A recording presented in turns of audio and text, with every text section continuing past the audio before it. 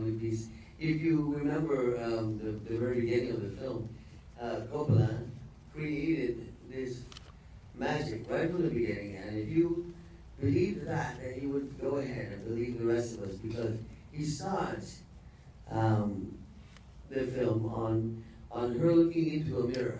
You see the front of the face and her getting ready to go to the school reunion, and then the camera pulls back through the mirror, and you land behind my double, who's doing the same thing, from the back. So you're seeing the back and the front of the woman at the same time.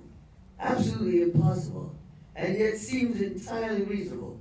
So if you would just accept that, which you do, then who knows what can happen. That's Coppola, baby.